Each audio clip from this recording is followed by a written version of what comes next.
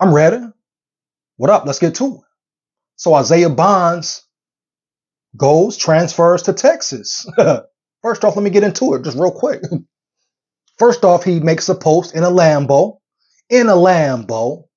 So I'm sure, see what Isaiah Bonds, so many people saying business decision, that's cap. You know what a business decision would have been?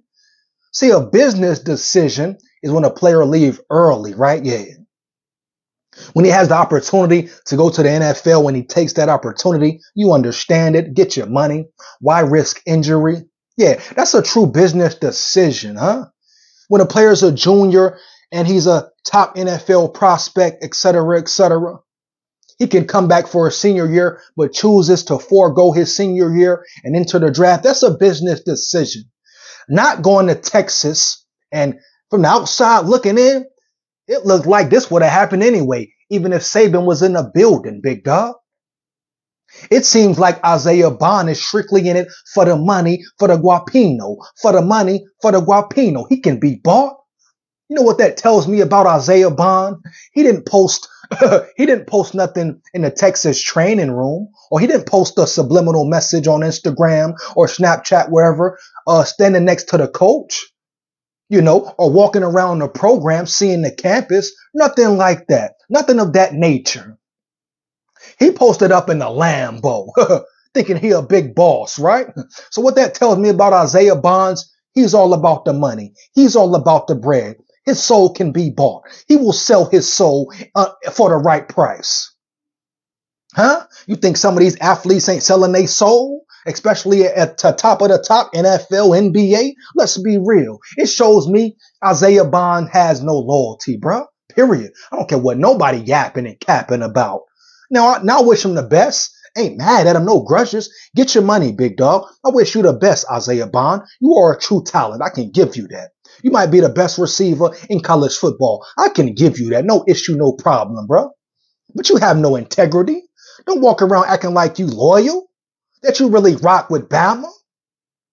And don't try to portray like, oh, you left because Saban left. Cap, kill that noise, big dog. You went to Texas and you wanted to sit your ass in a Lambo. In a Lambo, dog. You can be bought, bro. Heavy. You have no substance, Isaiah Bond. It's not about the team for you, the energy, the chemistry. It's not about getting better, not only as a football player, as a man, etc. It's not about that. You just want that bread, that guapino. This right here is exactly why the NIL is ruining college football. It's going to ruin college football heavy. Then you got teams like Texas who got all that money, that wicked money, who can just buy players. Huh? That's cap, bro. That's no respect in that. Or you can hang money over a player head. You can hang a Lambo over a player head and think you bout it, fool. Think you're really doing a great job at scouting, that you're building players, you're building character? Kill that noise, man. Isaiah Bonds went to Texas because he just wanted that money. He don't care about what school, any school who offered him the most bread, he would have went, bro. Talking about a business decision would have been him staying playing for Kalen DeBoer, an offensive-minded head coach. You see what he did in Washington. So if it's about a business decision, building up his draft capital, his draft position, he would have stayed at Bama, especially with an offensive-minded coach coming in the building. Huh? Yeah, an offensive-minded coach coming into the building who's going to utilize him the correct way, dog. Don't want to hear about no business decision. It was about Guapino. He didn't give a damn about Bama, bro. So kill that noise. Kill all that yapping about a business decision. No. Now I get it, Isaiah Bond. Get your bread, get your money, but just know your soul wasn't there, dog. Your heart, your intentions wasn't going to Texas. If that was the case, like I said, you would have went there the first time, bro. Point blank, period. That would have been your first option. Heavy. Can't tell me nothing different, man. But this is the NIL. This is what college football has came to. Huh? You got a coach coming from Washington, strictly offense. You know he's going to incorporate plays for Isaiah Bond, utilize him correctly, and he takes his ass to Texas. Guess what? Let him go. Get him up out of there. You don't want to be a Bama? Cool. Get up out of there, bruh. No hard feelings. But I think that was a shiesty, slick move by Isaiah Bond.